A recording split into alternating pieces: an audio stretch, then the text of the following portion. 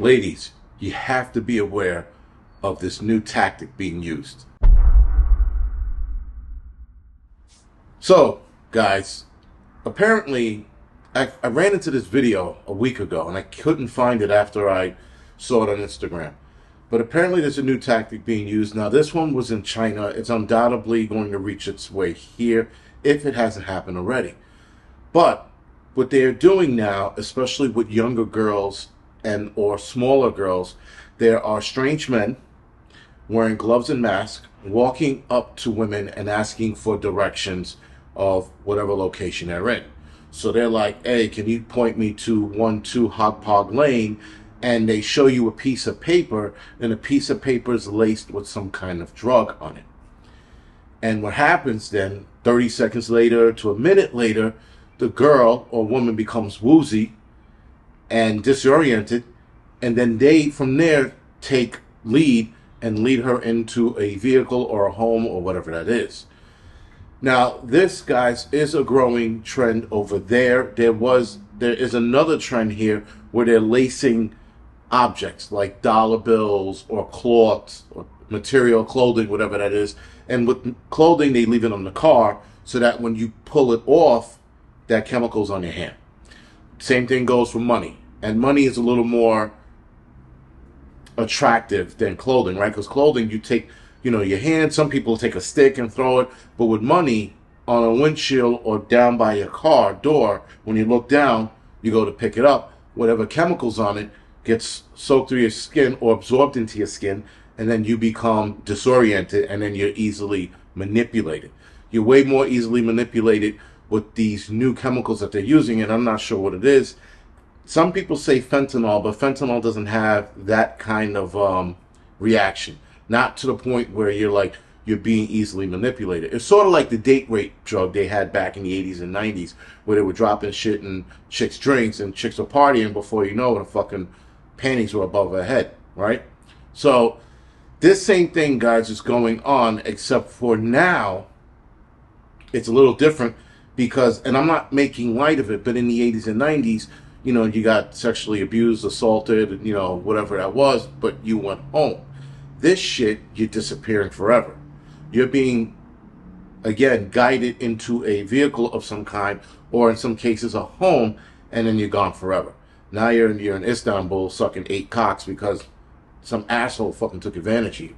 So you have to be aware of anybody, even an old man, or appears to be an old man, walking up to you all like crippling shit, like, can you help me out? And then he gives you a piece of paper. He's like, can you read this for me? And then and then you read it, and then 30 seconds later, you're like, oh shit. And then he becomes Kaiser Soze. He's all like, all right, he grabs you and fucking guides you to wherever he wants to guide you.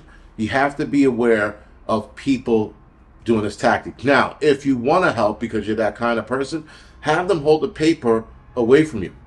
Have them hold it so where you can see it, but you're not smelling it and you're not touching it. Because smell can also affect you as well and orientate you as well. So make sure they're going to hold it away from you if you have to help. Because the problem with this new game that they're playing is somebody could legitimately need your help. And now you're not helping them because this shit's going on. So you have to use your judgment. But the better judgment, if you ask me, don't help at all. But if you are a helping person, do it from a distance. Don't hold their phone. Don't hold a piece of paper, a booklet, a map. Don't hold anything. Just show from a distance. If you know what they're talking about, then you guide them without ever touching, sniffing, looking at it. Just be like 2 blocks down this way, at that light, make a left or right, whatever it is. That's a better way. But if they tell you some shit you've never heard of in your neighborhood, go, I don't know what that is. Simple. I don't know. I'm not from here. You can always do that. So it's the aggressiveness that they use with the booklet or the piece of paper that's a dead giveaway. So they'll show you a piece of paper and they'll be like, well, what is this here? No, here, put it in, hold it. As soon as they try to force you to hold something that you don't need to be holding on to because you can see it, especially if you have glasses and you're one of those nerds with those fucking bifocals that can see into space, you can see the shit from across the street with those glasses on. They start forcing that shit in your hand, you know something's up. When they want you to go, oh man, oh, can you do me a favor? Can you exchange this for me? And they're forcibly trying to give you that money into your hand, and they're wearing gloves or a mask, Something's up. So just keep that in mind, guys, that a lot of these tactics are being used all over the world. And it's why a lot of kids are going missing and a lot of women are going missing. Now, the kids, they're still doing that modeling agency shit, which I didn't think was still a real thing. Like, I heard about it when I was younger. I didn't know they were still doing it now. That's an entirely different ballgame, especially when an agency asks you to step out of the room so we could, you know, interview a kid by yourself. Never fall for that shit. But for what's going on now, the new tactic that's starting to grow with the, hey, show you the piece of paper, don't touch it. Don't touch it, don't lick it, don't fucking sniff it, don't do anything like that. Look from a distance, tell the person either it's here or you don't know, and get out of the situation quickly. Especially, guys, if they're wearing rubber gloves and a mask in the summertime. It's too hot for that shit. So that's a red flag in itself. Especially if they have a hat on and their hat is super low and they got a mask on and they're walking you like this. Don't trust them. Don't do it. So this is just another heads up. I saw this video really quick last week. I was trying to find it again to see if I could, and I couldn't find it. Nonetheless, guys, keep your head on the swivel, ladies. If a guy's trying to sit there and make you his victim, you could turn the tables on him. Pull out your gun, right? Tell him, yo, it's rape time. And then, you know, like fucking beat him with a baseball bat or rape him with a baseball bat. Whatever you're going to do with it, just, you know, turn the tables on him. Because it's time for women to start hammering these dudes. The problem is, ladies, and I'm going to say this with as straight face as I possibly can. Guys need to be taught the hard lesson when it comes to dealing with women. And that means women have to turn the tables on the men by turning their fucking Rapeville into Rapeville of their own. And you start fucking pegging them or whatever the fuck you got to do to them to make them learn not to mess with women in that nature. If you have to break out hammers and fucking dildos and pipes, do it. Because they need to learn this lesson. Because the problem is, ladies, women are the weaker race. That is not up for debate. It is what it is.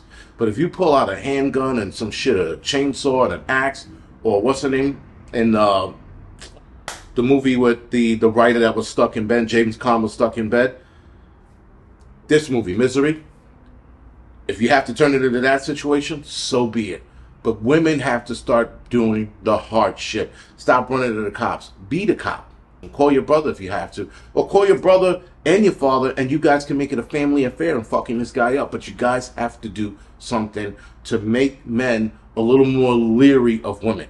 Listen, they're not going to be completely scared of women, but you got to make men leery of them so they look in and go, ah, shit, not that shit. That's a big ass bitch. She's going to fuck me up. That's what you have to have guys start thinking. Because up until now, they're not scared. And they know that they can get away with a lot of shit with women. But if you pull out a gun, you do some shit on them, it's going to make them rethink trying to kidnap you or somebody you know. Anyway, guys, this is the Angry Prepper. Thank you for watching.